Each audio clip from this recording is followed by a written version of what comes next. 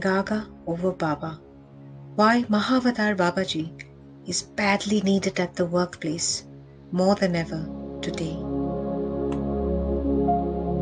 25th July is a day of great celebration for Babaji's fans all over the world. His fans are in millions, starting from the Beatles to film stars, businessmen, politicians, spiritual seekers, sportsperson, you name it.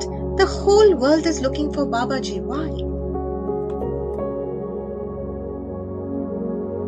Ever since Paramhansa Yogananda wrote about Babaji in Autobiography of a Yogi way back in 1946, the whole world started looking for Babaji. Babaji became a cult figure. He captured everyone's imagination.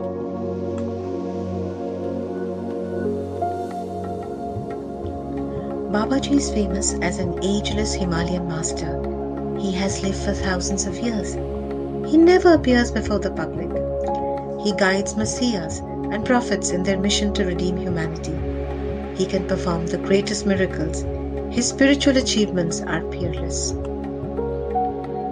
So why on earth would the workplace need an ageless, faceless, elusive Himalayan master who never appears before the public? The reason should not surprise us. Today, when the whole world is in lockdown and nature is unleashing its fury, when mankind is under severe mental and emotional stress, when the future appears dark and uncertain, Babaji's magic touch is really needed at the workplace. Babaji represents the truest commitment. Once, after thousands of years of serving the world, Babaji wanted to quit and leave the planet. Maybe he was plain tired of dealing with us humans and all the selfishness, greed and aggression we never seem to be rid of. But Babaji's sister Mataji stopped him from leaving. She said the world needed him. Babaji immediately agreed. He withdrew his decision to quit. He put the welfare of the world before his own need for rest and relaxation. It needs an extraordinary person to put service before self.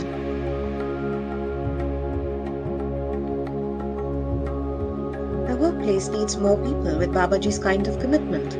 Big businesses fail, thousands lose jobs. Why? Because employers and employees do not show enough commitment to each other. Each one thinks, what can I get from the other? No one thinks, what can I do for the other? Employers hire and fire people. Employees leave at the slightest provocation. Each one operates from a place of arrogance and ego. No one is thinking, what about the company?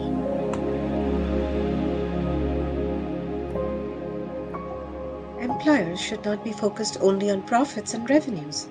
Protecting livelihoods and creating happiness should be the main motto of any organization. Profits will automatically flow in the long run. Both sides need to protect the tree of the company to enjoy its fruits. If the employer and employee think of collective happiness rather than selfish individual happiness, then peace and harmony will prevail and so many livelihoods can be saved. Babaji represents the truest compassion. On 25th July 1920, Babaji appeared before Paramhansa Yogananda in his Calcutta home.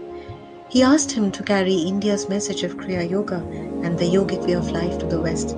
He said the cries of suffering humanity kept coming to him. Initially, Yoganandaji was skeptical.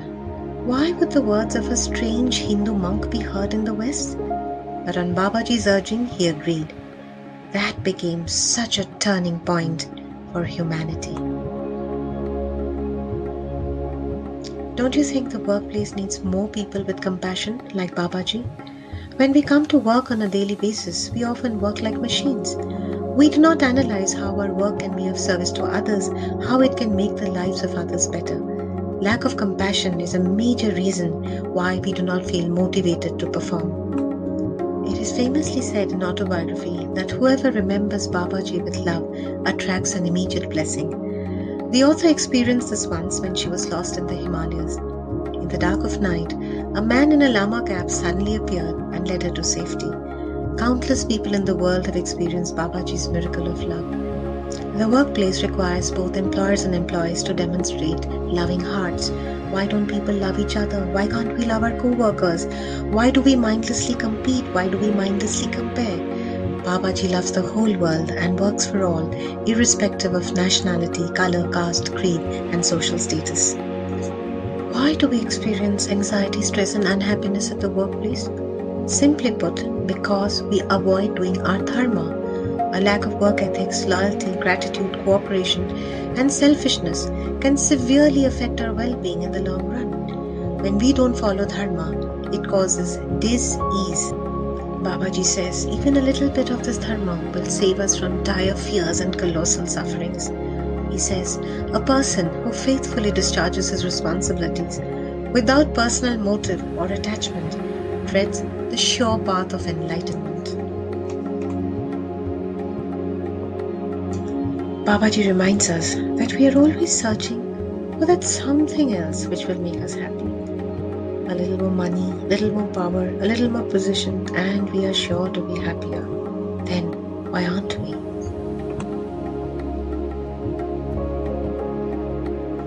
We have fallen into the trap set by Maya. Ignoring our mental peace, we are chasing that something else. We are becoming slaves to Maya, compromising our true happiness by participating in the rat race. Babaji travels the world with a small band of disciples serving humanity.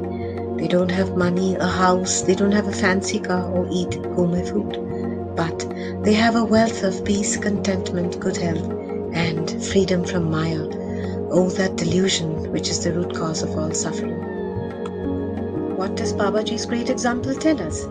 That when the benchmark shifts away from human values to material things, position, money, power, then we are moving away from the center of peace and good health.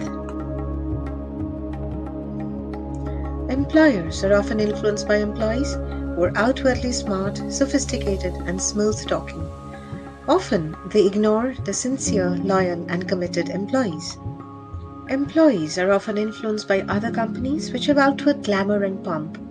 They move away from committed and caring companies, only to find themselves caught in a whirlpool of misery and stress.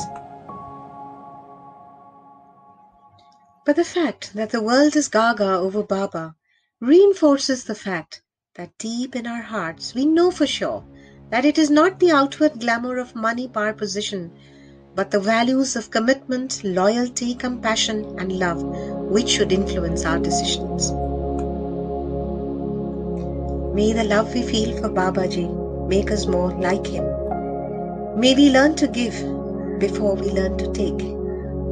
May we put service before self. May there be peace, harmony, and cooperation at the workplace.